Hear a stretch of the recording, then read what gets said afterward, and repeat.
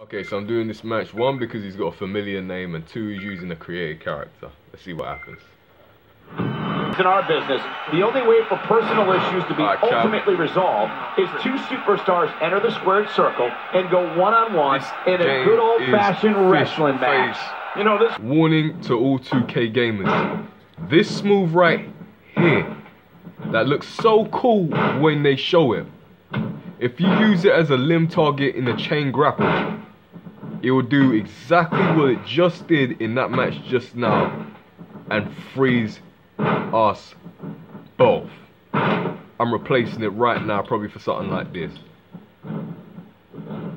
You know?